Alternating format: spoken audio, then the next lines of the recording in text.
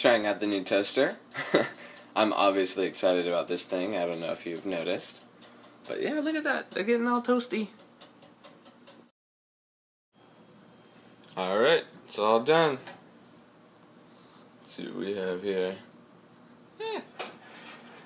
Oh, crap. I burnt them. Oh well. I guess that was a little too much for them. Well, I feel dumb.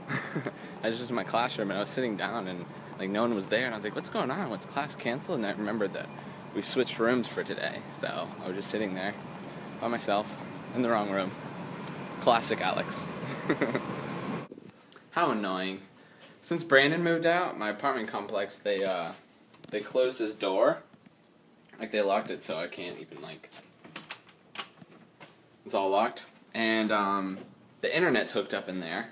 So I don't have internet because they locked that door and I guess they unplugged it. They came today while I wasn't here and like changed the air filter and things like that. But come on, man. So now I have to go back up there and be like, hey, unlock the freaking door.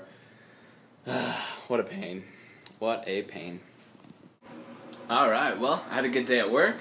I went and played intramural volleyball. We lost our game, but I mean, I wasn't too worried about it. Like, I get really competitive, but today I wasn't okay with losing, but I wasn't throwing a temper tantrum over it. Like, I was like, okay, well, we lost.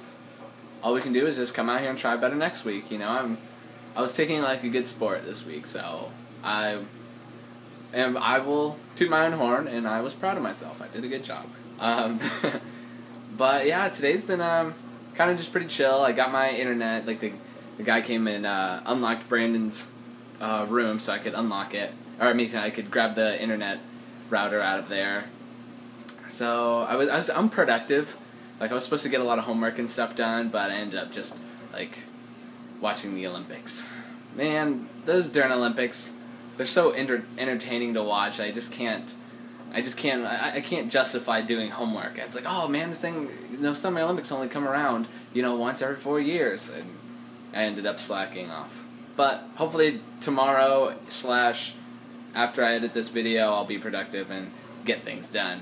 But I hope you had a great day, and I will see you tomorrow.